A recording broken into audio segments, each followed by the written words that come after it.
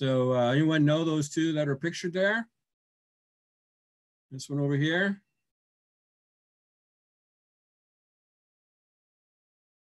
Any guesses? Missouri? No, but this one is over here. This is Missouri over here. Solidago missouriensis, Missouri goldenrod. Over here on the left side is Solidago speciosa, the Shoei goldenrod.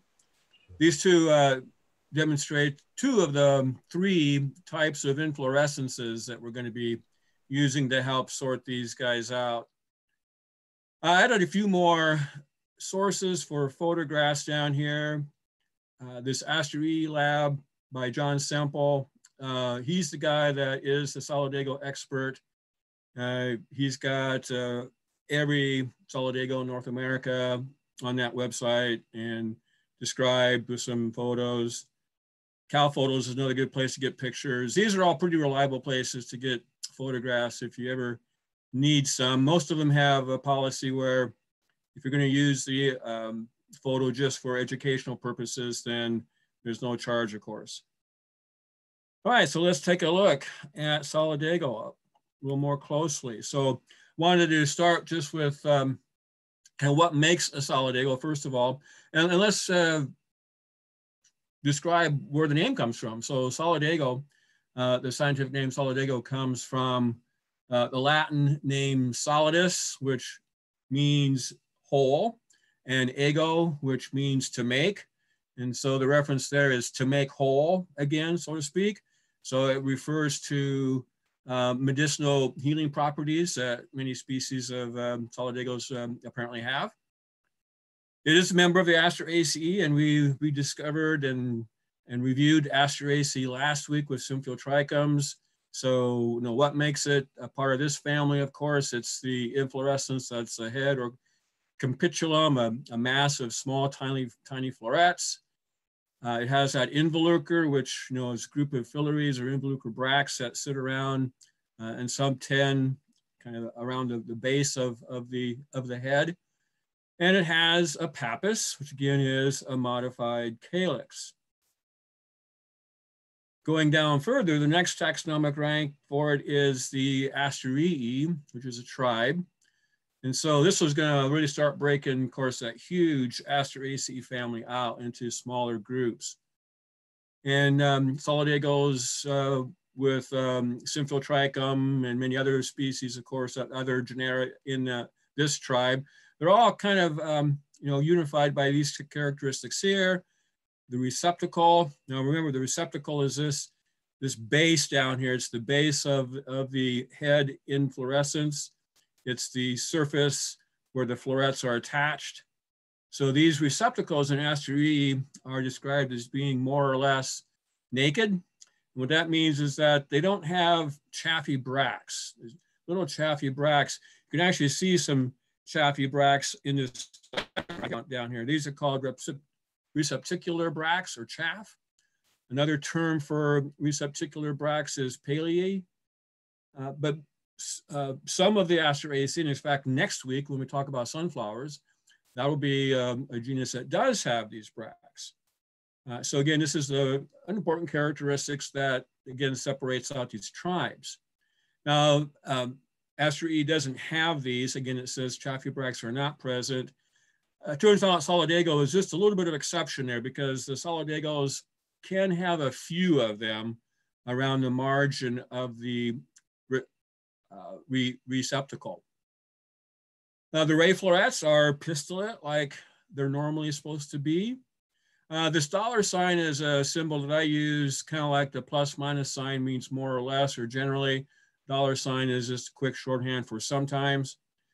Sometimes the corollas on those ray florets are really short and sometimes kind of hard to see. The disc florets are perfect, as they normally are. They have yellow corollas and are usually always 5-lobed. And in the Aster-E, the pappus has many capillary barbellate bristles. Here's some images of what a pappus looks like. Capillary, I should say, just means slender. Barbellate means that they have little barbs on them. You can see on this magnified pappus here that there are little barbs that point upwards. All right, so that again unites all of these and other genera into Asterii. If you look at what makes it then in the genus Solidago, all of these characteristics here. So that head inflorescence is another, again, is a radiate type. We looked at the radiate type last week with Symphyotrichums, again, meaning that it's got both ray florets and disc florets both. Here's that receptacle characteristic again. So it's slightly convex. There can be a few of those palei present, as I said, sometimes a few marginal ones, but otherwise, again, that receptacle is naked, doesn't really have any of those chaffy bracts, and instead it has little tiny ridges that kind of surround the base of those florets. Involucres are 3 to 10 millimeters in general. The filaries tend to be lanceolate. You can see this nice diagram here that Richard Lutz took, showing what the filaries look like, the bracts here. They usually are in 3 to 5 series. This shows 3 of them here. Semple says that the bracts these filaries have a translucent midrib. Not really sure I can see that on these here. It looks like there might be a little bit of a translucent one right there. So maybe that kind of varies a little bit from one to another. The ray florets are pistillate, but now we can say that they also have yellow corollas. Almost always. There's always exceptions, you know. So by and large, all solidagos have ray flowers with yellow corollas, except for one species, rarely white. Again, those disc florets are perfect. And again, they have yellow corollas, but again, rarely white, same species. And now we can see that in solidagos, the pappus actually occurs in 2 series. So there's 2 rows of them there at the top of the fruit, usually 25 to 45 of those bristles. And you can see, again, this is Solidago altissima here. This is canadensis. So what we're looking at here is the fruit, which is called a cypsela. That's the term that's used to describe the fruit. And the pappus, again, attached to the top of it here. And we can see that it looks like there is a bit of a difference. This is actually a pretty good difference to separate these 2 species. We'll talk more about tall goldenrod and Canada goldenrod. They can be very difficult to separate, and they are. But this is one characteristic that is pretty good and pretty consistent if you can dig down into the disc flowers there and find some fruits that are far enough along to be characteristic.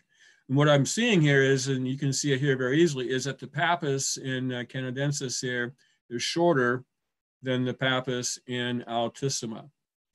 And it's pretty noticeable. I'll have some measurements. I think some measurements are in the key. All right, so that tells us what characteristics then really narrow down and tell us we've got a goldenrod. Any questions here? This is a nice diagram, or excuse me, a nice photo that Richard took of a disc floret from Solidago rigida. And this diagram up here is, again, a nice diagram. This comes from the Asterii website. Again, shows kind of a cutaway diagram of what a capitulum looks like in Solidago. We've got part of the involucre cut away here, part of it in place here, so we can see the filaries. We can see that there is sort of a translucent midrib diagrammed on these. And we can see a ray floret here and some disc florets. And the pappus. We got one question asking about if you're going to address hybridization. Yeah, so in hybridization, there are some hybrids in Solidago. It does occur in Solidago, not nearly as common as in Symphyotrichum. One hybrid that I've come across is it's a hybrid between Solidago canadensis, Canada goldenrod, and Solidago uliginosa, which is a bog goldenrod. But by and large, yeah, they do occur, but they're not nearly as common as you have in the asters.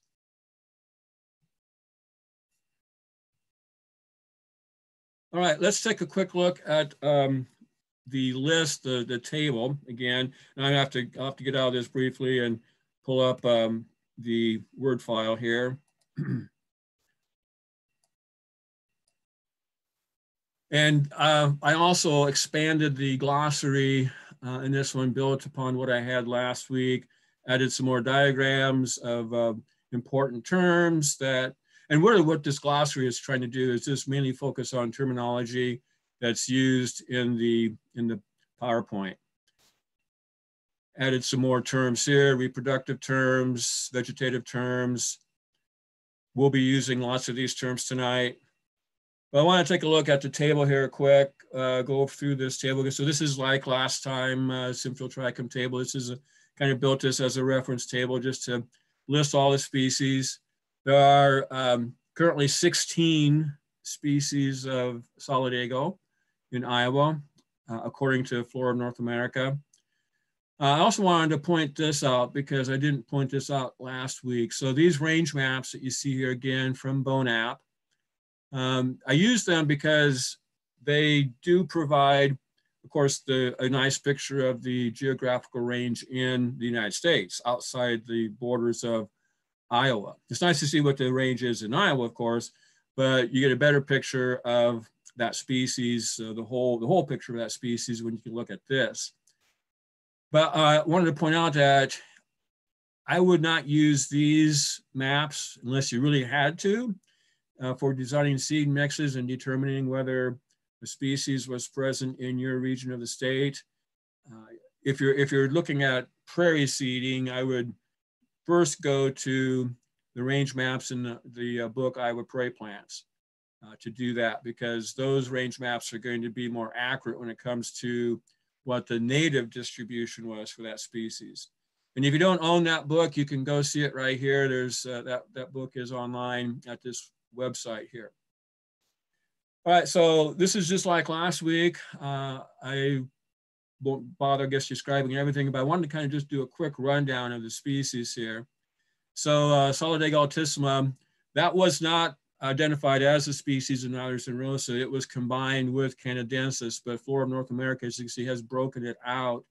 And it is then essentially a new species, for the state, but it's a taxonomic one, of course. And we have both of the subspecies that Flora of North America lists in the state. And as you can see on the map here, it occurs everywhere. It's a very, very widespread species. It's considered to be probably the most common of the species in this complex of goldenrods called the Solidago canadensis complex. And it used to have a coefficient of 0, but it's been bumped up to 2, along with Canada goldenrod here. I'll talk a little bit more about these when we get to the PowerPoint on these, but canadensis, we have one of the 2 subspecies. Hardgeri is the one that we have, according to Flora North America. But I think we probably also have some variety canadensis as well, probably more so in the eastern part of the state, maybe the northeastern part of the state. Flexicalis or zigzag, pretty much throughout the state. Gigantea, again, this is another one that's similar to canadensis and altissima in that complex with them. Again, very, very widespread everywhere. This is one that you'd find in damper environments. We'll talk about this triple vein leaf in just a little bit. Hispida is one that is way at the top here for coefficients, a 10, and it's found mainly in northeast Iowa and along the Des Moines River Valley. If you're in central Iowa, you've been to Ledges Park, there's a population out there growing in kind of a northeast music forest slopes. Missouriensis, one of those pictured at the very beginning there, is a species of prairies, drier prairies. Now, Mollis, this is a new species, and it's listed in Flora of North America as being present in Iowa. And Bonap has it present in Iowa too, because that's why the state of Iowa is green there. But I don't really see what county it's in. And I don't know what the history of that record is. I'd have to check the herbarium at Iowa State and do some investigation there and see. It is a Great Plains species, as you can see. So I suspect that probably when the Flora of North America treatment for goldenrods was done by John Semple and Emily Cook, and they looked at the vouchers at Iowa State, they found a solidago mollis in the vouchers that was misidentified as something else, perhaps. But I would suspect it's probably way up in northwest Iowa. Nemoralis is the gray goldenrod, a real common one again in drier, kind of lower fertility types of environments. Again, we can see we've got both of the subspecies are present in the state that are listed in FNA. Petula, now again, the ones that are highlighted are the ones we're going to look at more closely. All of these are in the key that you have, but I'm not going to include mollis because this is not one that you're going to probably come across, of course. The idea is to look more closely at those that are going to be more common for you to come across. Likewise, Petula is not one that you're going to come across. This is an endangered species in Iowa. You can see that it's more eastern, of course. The lone site is in Muscatine County, down in southeast Iowa, in a wet type of environment. Tarmocoides, the upland white goldenrod, that's the one that's white, of course. This is one that is mainly north of us and a little bit to the northeast of us, but you can find it down into central Iowa. Bordellii, another, I wouldn't say real common, but not that hard to find. Again, the northern half of Iowa for the most part, wet environments. Rigida is real common prairie species, you can see there. I think that's in every single county there, and widespread from the Great Plains into the tallgrass prairie regions. Sciaphila is the cliff goldenrod. That one is only, as you can see, is only really found in the driftless area, primarily of Iowa, Illinois, Wisconsin, and Minnesota. Cliff goldenrod. Then speciosa, the one that we looked at the beginning, showy goldenrod. A little explanation here real quick. You can see that there are 2 subspecies and 2 varieties listed in FNA. 3 of those are supposedly in Iowa, according to FNA. What these little squiggly lines, and you don't have those on yours, unfortunately. I don't think you do anyway. I think I added these. Is that in a paper since the Flora of North America, which came out in 2006, Semple, in a paper in 2017, has now demonstrated there's good evidence to split out 3 more species from these subspecies and varieties. He's saying in this recent paper, there will be a solidago pallida, a species of speciosa is not speciosa, it is solidago jejunifolia. And then there will be another one, solidago rigidia scula. And again, so there'll be 2 new solidago species in Iowa based on that taxonomic splitting out. I don't have those calculated into the mix here. That paper came out in 2017, and I really haven't really seen much more about them than that. Then finally, Euluginosa, that's another one that's not included in the rest of this because, again, it's an endangered species. There's only 1 observation in only 1 county, up in northeast Iowa, Alameda County. It hasn't been observed since 1989. So it'd be fun, go out and look for these, but so it'd be nice to know a little bit about them, and the key will help you with that, but you're not gonna, again, likely come across that one. Omofolia is a real common woodland species. Note that it's somewhat absent from the northwest corner of the state, but otherwise pretty common throughout the state. And then a whole bunch of solidago species that currently not known to be in Iowa, but are in adjacent states. I did highlight one of these, Solidago Juncia, because there seems to be some reports that it's in Iowa, but Eilers and Rosa never listed in Iowa, and Flora North America does not show it's in Iowa. So I don't know of any records that actually say that's in Iowa. BONAP says it's in Iowa, but I suspect the BONAP are misidentifications or vouchers or some kind of observation that isn't verified very well. All right, any quick questions on this table?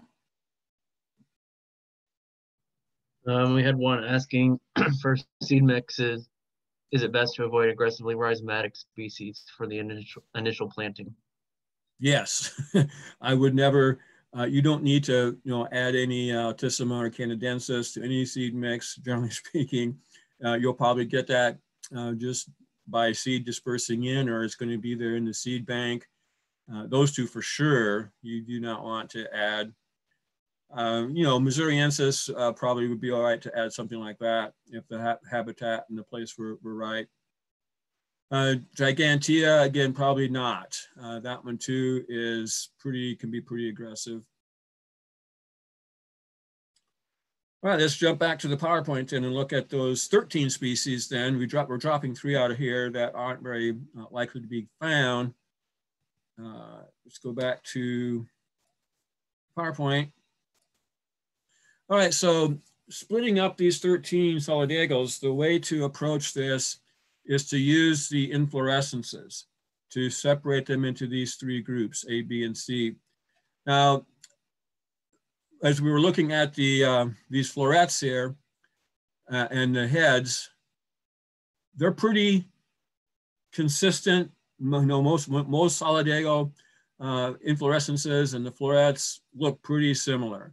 You're not going to use any of the characteristics really on these flowers to help figure out what you've got or to key it out. But you will use how those heads are arranged. Now, here's some terminology. Again, I should have maybe reviewed this while the glossary was up, but in the glossary, it describes what an inflorescence is, and it also describes what a primary inflorescence is and a secondary one. And it's important to keep those two straight. The literature and the keys and the books don't really distinguish them very well, unfortunately. And so remember that in Asteraceae, in these solidagos, again, what we're looking at here is the primary inflorescence. This is how the flowers are arranged. The flowers, which are these tiny little florets, disc florets and ray florets, are arranged in this tight group, tight cluster, you might say, again, that we call a head or a capitulum. So how the flowers are arranged is the primary inflorescence. How the primary inflorescences, in this case, how the heads or capitula are arranged is the secondary. So that's what we're talking about here. We're talking about what kind of secondary inflorescence do we have? And they separate out into these 3 groups. This group A have secondary inflorescence that is more or less flat-topped, as it says here. The term corymbiform applies here because the corymb is a type of inflorescence that has an indeterminate growth, but has these longer branches that are lower and shorter branches that are higher. That's what makes then all of these heads pretty much on the same plane. Now, they're not always perfectly flat top. They can be a little bit of a convex shape to them. But there's 3 species in Iowa, the upland white, the ridgewood, and Riddells, that are going to come out into group A. Then the rest of these are really, we don't really have anything that really looks much like this. So we're going to skip this one, for us at least. The rest of these all over here are described as being paniculiform because what we have here are basically panicles of heads. A panicle is a type of inflorescence that has branching aspects to it. And all of these have some kind of branching aspect to them. There may be little short branches in the leaf axils like we see right here, but that's still a branch. So that just means that they have this branching aspect. They separate into these two groups, group B, because the secondary inflorescence is generally pretty elongate and more or less cylindrical. There can be a lot of variation, as you can see here, but another term that's used to describe this is a wand, or a type of something that's shaped like a wand or shaped like a rod. And there's 4 species of these 13. There's 4, the showy, zigzag, carrying cliff, that are going to be in this group. And then this last group, group C, these are the ones that are best described as having sort of this pyramidal type of pediculaform secondary inflorescence, being broadest towards the base, narrowing towards the top. Quite often, again, they have these branches that are curved, very curved like this, arched, and usually have the heads, the capitula, are just on one side, usually just oriented on facing upwards, but with the heads on one side, like, as you can see here. And there are 6 species that then break out into group C. So the inflorescences are really very helpful, of course, in determining which goldenrod you have. So we'll take a look at group A, the flat-topped ones. And again, there's the 3 species that break out there. And it's really easy, of course, to break out the upland white goldenrod because the disc and ray corollas are white. They can be a little bit more of a pale cream color, but they are white. And that's the only goldenrod, of course, in Iowa that's going to have white disc or ray corollas. And here's some pictures of upland white. Then the other alternative in this key is, so then the disc and ray, that should be, corollas are yellow. So that takes us then to the second couplet, and Riddell's and rigid are pretty easy to separate. I mean, they are very different in terms of the habitat they're going to be in. But when you write something like this, and you can usually use habitat as a way to distinguish them, but it is nice to use morphological characteristics too, in case you're looking at something that's been collected and you don't know where it came from. But there is a really big difference there. The Riddell's has these leaves that are fairly narrow. In fact, anytime the leaves are more than 10 times longer than wide, we usually refer to that as being a linear type of shape. And that's what we've got here. So really long leaves. You look towards the base of these leaves where they attach to the stem. Usually there's a little bit of some sheathing there. The leaves are completely glabrous. Margins are entire. On rigid goldenrod, you can see the quite different leaf shape, of course. The leaves are much broader and more of an oblanceolate or oblong elliptic kind of shape, less than 3 times longer than wide. Lots of hairiness, of course, on rigid goldenrod. The leaves are hairy, the stems are hairy. Again, a big difference between those 2 species. They both have the inflorescence that looks similar. If you look at this one here on Riddell's and look at this one on rigid, have that same kind of somewhat convex, dome-shaped secondary inflorescence, but the rest of the plant on down is vastly different. And of course, again, this one grows in wet environments, and rigid is in drier, mesic to dry types of soils. Any questions on these? We got a couple, I think 3 questions here. So the first one was asking about what the CC mean, the coefficient of conservatism. What does the coefficient of conservatism mean? Yeah. Okay, well, if you haven't used the coefficient of conservatism, I didn't really explain that last time either. I know some of you do know what it is, but if you don't, it's pretty easy. So the coefficient of conservatism is just it's a coefficient, it's a number, it's an index that has been assigned to plant species by a group of field botanists who hopefully have a lot of experience in seeing that species out in the field and where they tend to see it.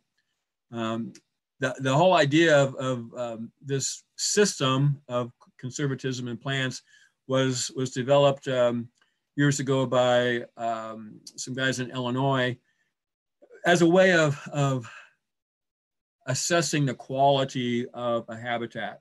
Because plants don't move, they're immobile, they do, I think you can argue, they do sort of reflect the quality of that environment so much more than an insect or a bird would, because an insect and a bird can move. And so the coefficient of conservatism is on a scale from 1 to 10. Plants that are very widespread and, in a sense, actually benefit from human disturbance, such as common ragweed or giant ragweed, they have a coefficient as low as you can go. In our scale, it's 1, maybe 2. So these, you can think of a 1 and 2 or a 3 as somewhat rudal or sort of weedy, but they're native species, of course, because only native species get a coefficient. On the other hand, a species that it's only ever seen in very pristine, and by pristine, of course, I mean as natural and pristine as and undisturbed by humans as possible. That's that type of species, if it's really kind of restricted to those types of environments, is going to be up at the top. That's going to be an 8, 9, or 10. Another question? Yeah. Let's see. I got a couple questions about the change to oligoneron. I don't know how to say that. Oh, so how many species have changed? Okay, so I think that question is referring to the genus Oligoneuron. Oligoneuron was a genus that was proposed to represent these species right here, the ones that have the flat top corymbiform secondary inflorescence. But, well, let me go, well, I guess I can't go back to the table. That's why I use, and I encourage you to use Flora of North America. You know, many of you may use the USDA plants database website, which I think uses oligoneuron. But as explained in FNA, in the discussion for solidago, extensive molecular genetic work has shown that that group that some people are claiming should be separated out with a different genus called oligoneuron, that group, these 3 species here, for example, are completely nested within the solidago genus when you look at it from a DNA and molecular point of view. That means that those 3 species are right in the mix of solidago. They do not warrant separation out as a separate genus. That's why, no offense to USDA plants, but USDA plants is, in my mind, is not using and understanding the most current and understood systematics that's being done on these plants. That's what FNA is all about. It's all about using the most recent knowledge and systematic work that's been done to get the phylogeny right as we can. Is there another one? Well, someone asked for a definition of capitulum, but I think it got answered. And then yeah, I think I did address that one. Someone was asking, if planting riddles in a non-swampy yard, will it require regular watering?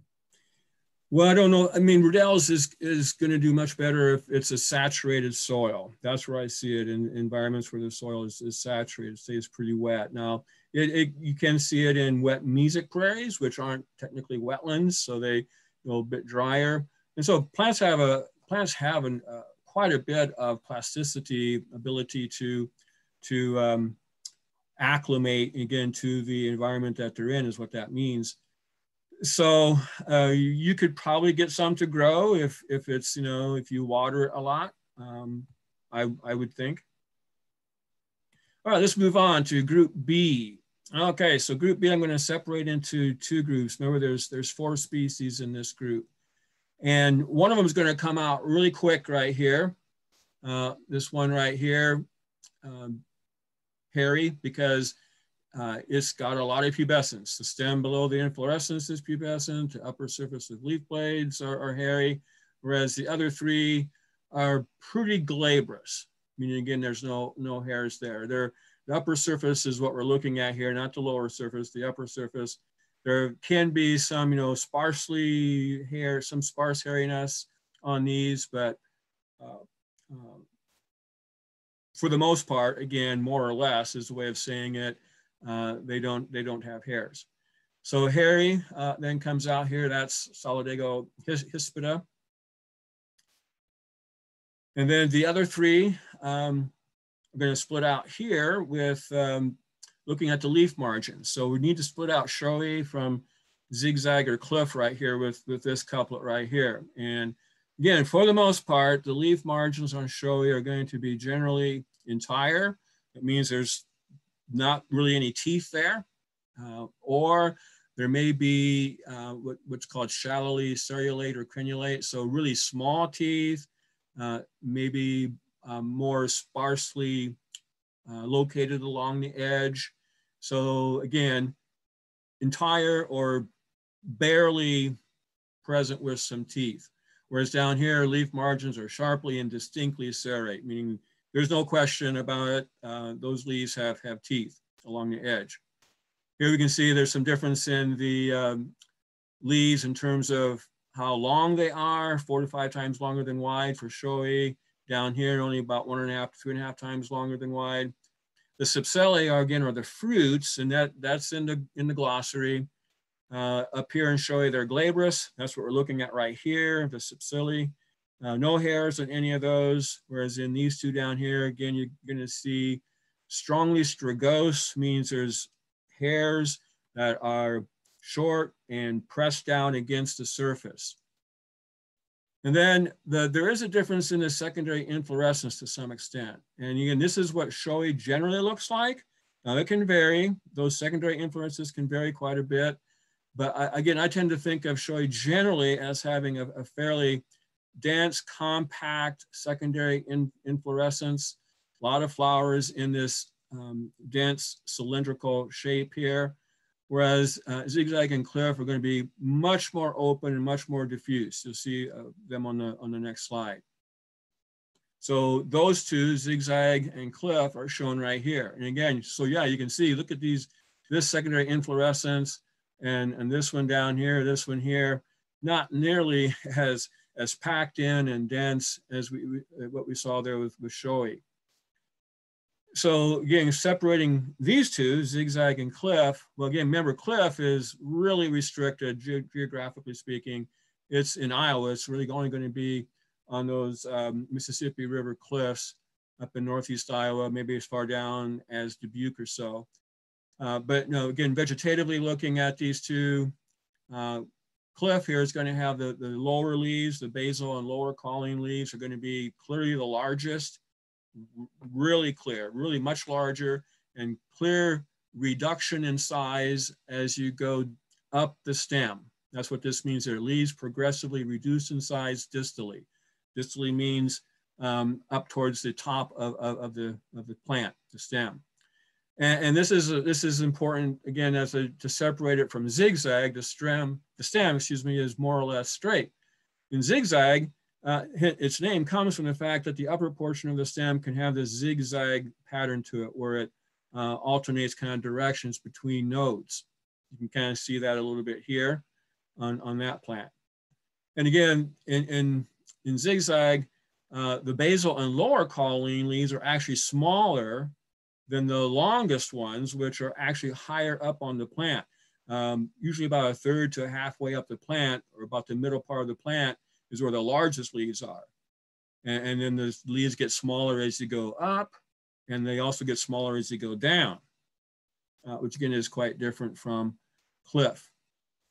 And here's a picture of a typical zigzag leaf, excuse me. All right, let's go to group C. We've got about 20 minutes left. So we've got 6 species to split out here. And so here, we're going to split these out into 2 groups, C1 and C2. And this is a really important characteristic because two of these do not have triple nerved leaves, generally speaking. You can sometimes see gray goldenrod, maybe with what looks like maybe 3 nerves, but it's pretty rare. So again, what this is saying here is those leaves up on the stem, the calling leaves, they have a distinct midrib, but the other veination that you see there, the other weaker veins are more or less pinnate, a branching pattern coming off of that midrib, and not triple nerved. Whereas these species over here in C2 do have their calling leaves, at least the main ones, are triple nerved. Now, this is a tall goldenrod leaf, which is in this category, and it's a little hard to see there. So that red line is the midnerve. That's the strongest one going down the middle part of the leaf. That blue one is one of the lateral nerves, and there's another lateral nerve right there. Hence the term triple nerved. These two lateral nerves don't arise at the bottom. They rise a ways up from the base there, but they go pretty much parallel with the leaf margin, almost to the end of the leaf. And certainly for over half the length of the blade. So we're going to separate out the other 4 species here. So again, the 2 species that are just single nerved in a sense then, not triple nerved, these are single nerved. Again, gray goldenrod and elm leaf. These do separate out somewhat by habitat. As you can see here, gray is going to be in drier, low fertility types of grasslands, open woodland, lower fertility soils. Elm leaf is definitely in a wooded environment. Could be in some snow, maybe a closed savanna, open woodlands, or even forest. They separate out otherwise on the basis of the gray being very densely pubescent with minute little hairs. And it really makes the surface of the leaves look kind of a dull green, basically kind of a grayish green. The leaf surfaces have this grayish green look. Whereas elm leaf does have pubescence, as it says, moderately pubescent, but the hairs are longer. You can see the size of the hairs compared here. And these are mostly spreading, and they're not quite as dense. So the leaf surfaces have this more of a clear green look to them. But again, it's always kind of hard to describe the inflorescences. Now, the inflorescences on gray are pretty characteristic, like you see right here. Usually 1 or 2 of these branching, curved branches. Whereas in elm leaf, you usually have this type of inflorescence, got lots of branches going off in all directions. You kind of see that here. You can see it on these right here. So again, pretty different in terms of what those secondary inflorescences look like. And the leaves as well. Here you can see the pubescence on the leaves here, kind of sparse and longer spreading kinds of hairs on the bottom side of this leaf. Here's the leaves on gray. All right, let's look at the last 4. So again, these have the triple veined leaves. So we're going to split these out first into 2 groups based on pubescence. 2 of them over here, the stem is glabrous, all of its length below the inflorescence. So don't look at the inflorescence, but look at the bottom of the inflorescence and then down. It's going to be strongly glabrous. Giant can have a few hairs in places, but again, for the most part, it is without hairs. As it says, rarely with a few scattered, spreading short hairs. That would probably be in giant. Whereas these 2 over here, stems, pubescent, all are most of the length. I mean, there's no doubt about it. Although what we're going to talk about a little bit is the 2 varieties or subspecies of Canada vary a little bit there. So we're going to deal with these 2 first. This slide deals with these 2. We've got Missouri pictured right here and giant pictured right here. So to separate Missouri and giant then, after you've looked and seen that the stems are hairless, now we're going to look, and so you do need an inflorescence for this. Now we're going to look at the inflorescence, the axis of the inflorescence, the main axis going through here, the branches, these branches coming out, and the pedicels, which are the little stalks that hold each of those heads.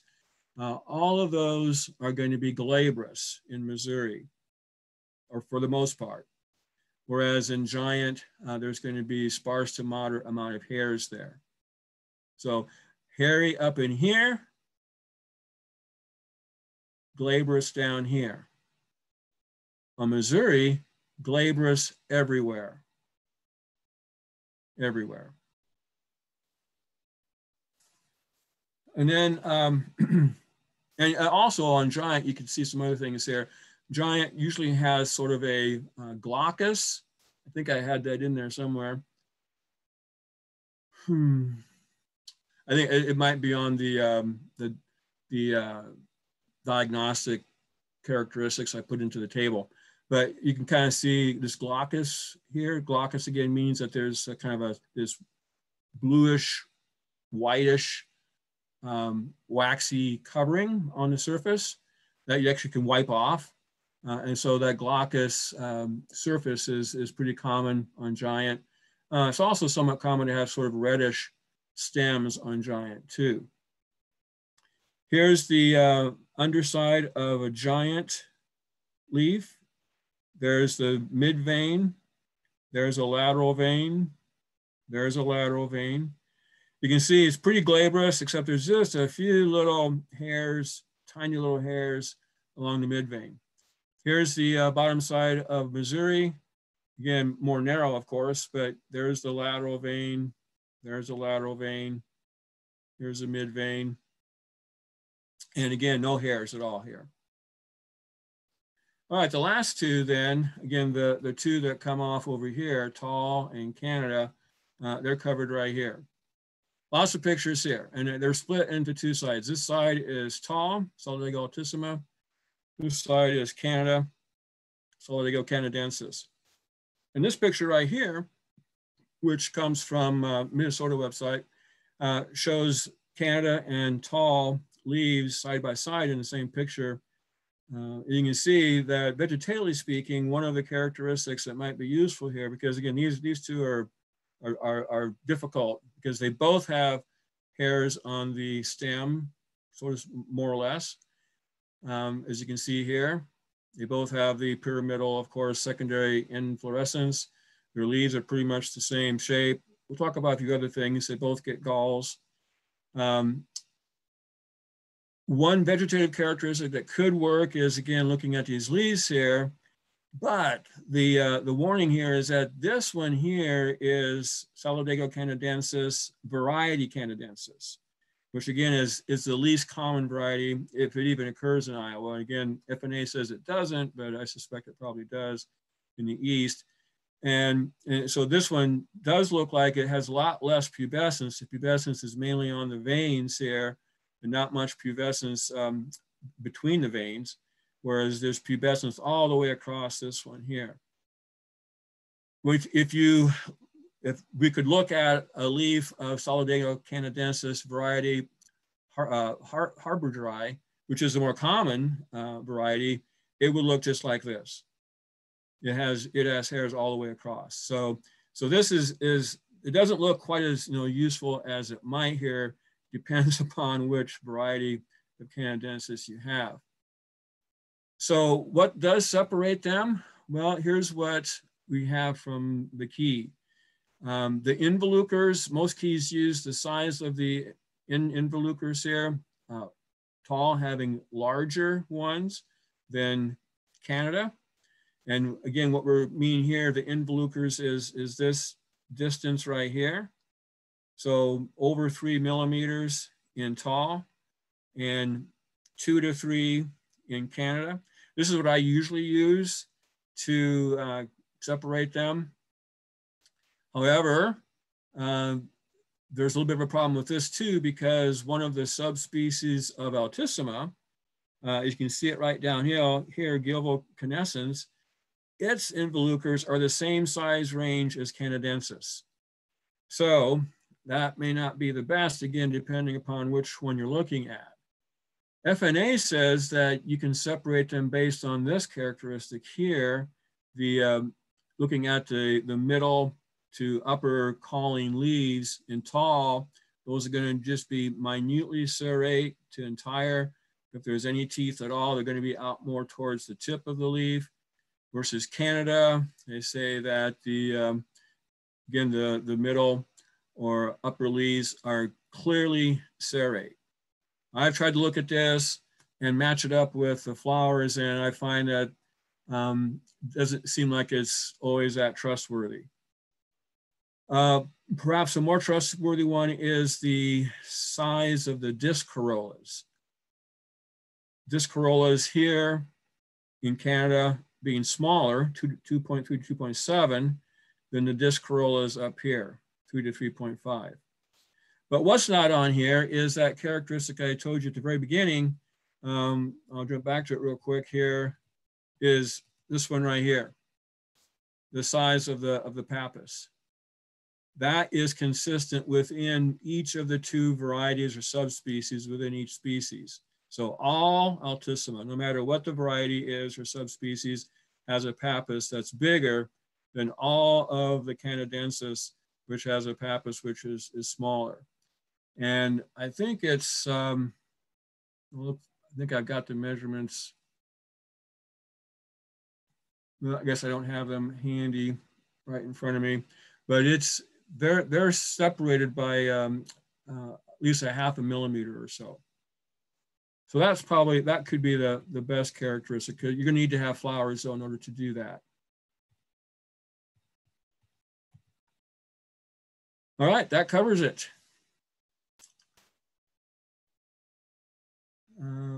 Yeah, that's it.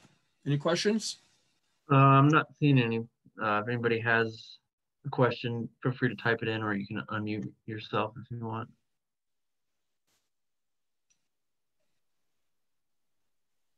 I've got a question. Could you review briefly the differentiation between the white upland aster and the white upland goldenrod? And it's a difference between goldenrods and aster. Just kind of review that for us. Okay, so all right, so when you're looking at, this is on the table. On the table that I don't have right handy here that I can pull up. If you look at the table, look at solidago tarmocoides, upland white, goldenrod, white flat top goldenrod is another name for it. I put similar species. Most likely, you're not going to confuse this with another goldenrod because it's white.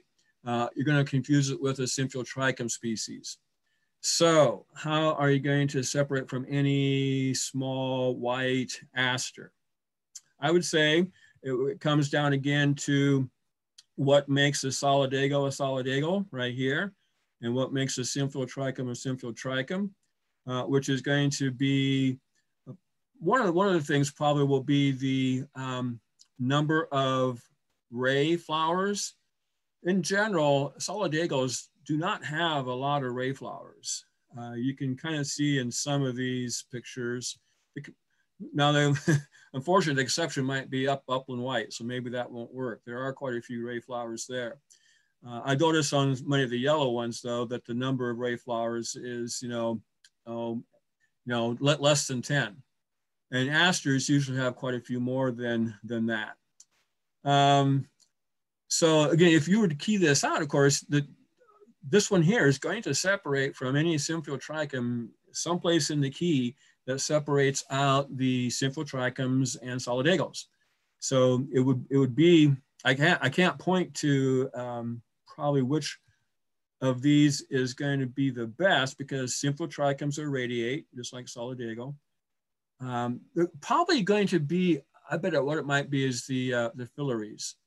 The filaries and solidagos, they're not very unique, I guess is one way of thinking about them. But to me, and again, you can look at the filaries on these pictures here. The filaries on most of these solidagos all look the same. They don't change much. if you remember in Symphotrichums, in fact, that was one of the things that was really important. The filaries, the shape of the filaries and what they're doing was really an important characteristic to help to separate out different species.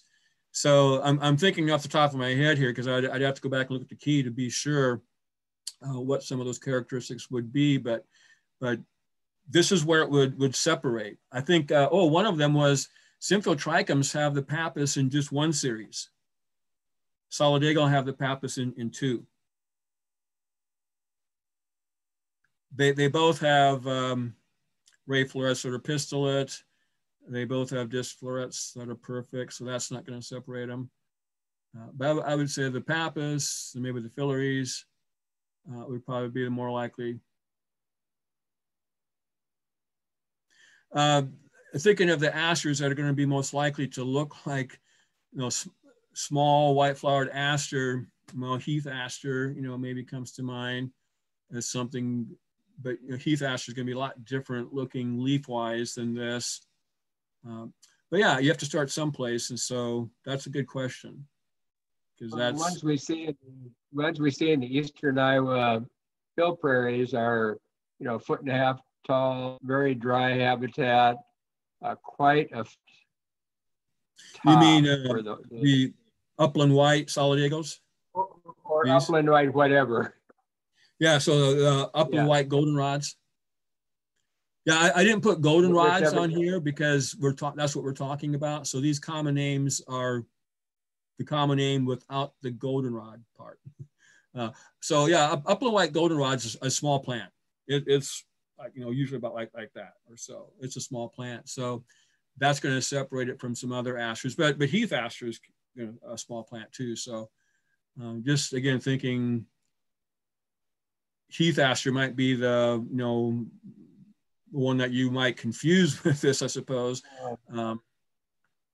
These have a very minimal amount of, and heath asters are much more branchy and dense, and yes, yeah. Well, I'll have to get you samples. Yep. Yeah, that's a good point. The asters are usually more branchy than what these are. In fact, goldenrods aren't branchy at all for the most part.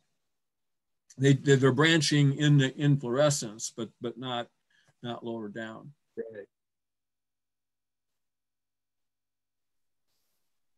Anything else? What species would be best suited for a drier, shady woodland environment? Drier, shady woodland environment. Okay, well, elm leaf. I mean, if you want to put something in there, if it's not there already, that would be a good one. And it's going to be, again, I'm assuming sort of an upland shady environment probably. So something that's more mesic, I suppose, maybe a bit on the dry side. So elm leaf would be a good choice there.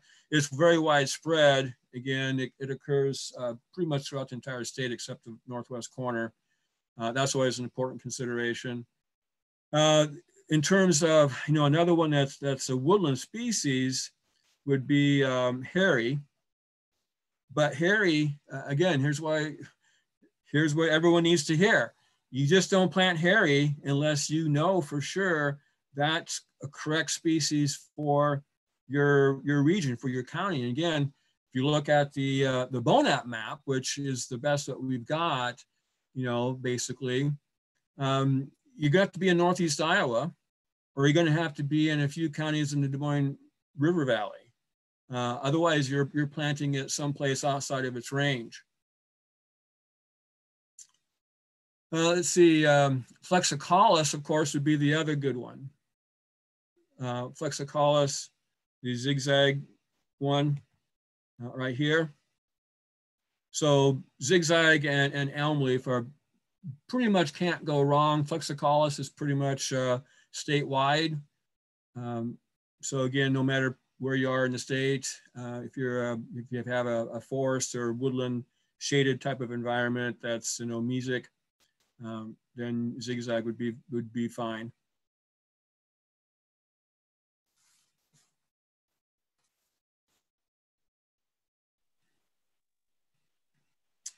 We have some more questions.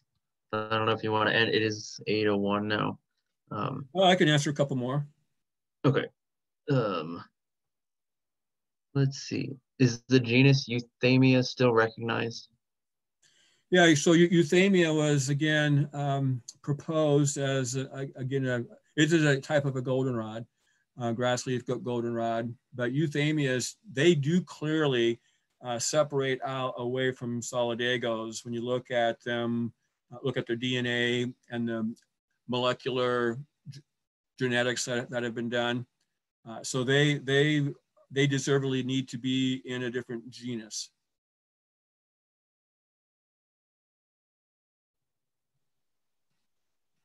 Can you remind what the highlighted color means? Oh, the highlighted color in that table. So the green, the species, again, this is in the first column, the flora of North America name. It says up there at the top, right above the table there, but yellow, that means it's a species that tends to be in, grassland types of environments. Green is a species that would be in forested or woodland types of environments, and the blue is for wetlands. So it's a quick reference guide to the habitat type, grassland, forest, or wet. And again, of course, then you get a much more specific kind of habitat description in the fourth column. And those habitat descriptions come from usually a variety of sources, primarily Flora of North America, since the people who did Flora of North America, of course, looked at thousands of vouchers for each species and characterized the habitat that they saw those species coming from. So it should be a pretty good resource for characterizing that. Because again, I'm trying to characterize it for more of a North American type of characterization, not just Iowa. Okay, what are some of your good beginner resources to help people with plant anatomy and identification? Well, I should have put a slide on for this. I guess I always have to give a pitch to, the Runkle Rusa books, the Runkle Bull book, which is the field guides that were done for Iowa plants, wildflowers. There's one for woodlands, one for prairies, and one for wetlands. And those books have really good pictures. They've been redone. They were revised a few years ago. I did the photographs for all of the photographs for 2 of those books and contributed some to the woodland book. They provide, really pretty good description, again, good picture, habitat descriptions. Sylvan Runkle was very interested in ethnobotany, and so there's quite a bit of information about how plants were used by Native Americans and pioneers. So those books are all available, usually in a bookstore, or you can get them at University of Iowa Press. So it's Wildflowers of Iowa Woodlands, Wildflowers of the Tallgrass Prairie, Wildflowers and Other Plants of Iowa Wetlands. Maybe next week I can throw a quick slide up that shows what those look like. Those are good books just from the standpoint that, they're going to be in Iowa. And so if you're in Iowa, you're going to focus on plants you're going to see. And, you do have to match them up with a picture, but they're kind of arranged in the book from the earliest flowering to the latest flowering. So you can kind of use that as a guide depending upon the time of year. If you're looking for a book that has more of a key to it, then Newcomb's Wildflower Guide is the one I use for field botany because it does have a little more structure to it. It's not a technical key, not like the keys that I've been writing and providing for you. It's a more of a non-technical type of a key. It's not constructed in the same way as the floristic key is, but it is a key that helps you find a plant that you have found, and looking at just like 3 or 4 basic characteristics, you can use this little key structure in the book to help you find it in the book. And then once you find it in the book, then you're pretty much again having to use some descriptive characteristics or use some of the images there, the drawings, illustrations to kind of match it up with what you've got. But I think it's not very expensive and it certainly works. The problem with Newcomb's, of course, is that it covers the entire eastern half of North America. So there's going to be lots of species covered in there that you're not going to see here. That's always the challenge. And that's why regional ones usually are probably a little bit more useful to you than something that covers, the whole half of the country. There's certainly lots of them out there. Every state usually has some, field guides done by someone within the state, and then these websites that you've got right here, these websites are really very good. Minnesota Wildflowers is really good. Lots of pictures of the plants vegetatively, floristically. Missouri Plants is good as well. You can use those as online field guides.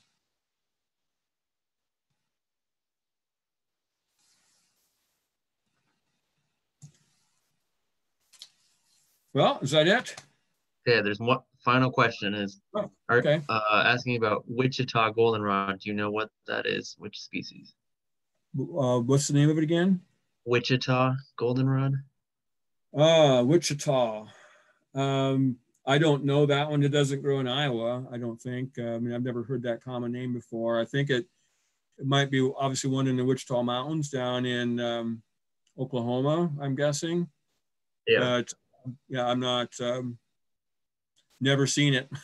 And I assume it's probably endemic to that area, most likely. Okay. So it's kind of probably confined to that area there. Sorry, right. That's all I can tell you on that one. Okay. Well, that's all we got then.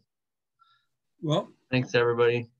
Thanks everybody. Yeah, glad you could come. Now I can see a few faces here before you all say goodbye, I guess. Hey, James.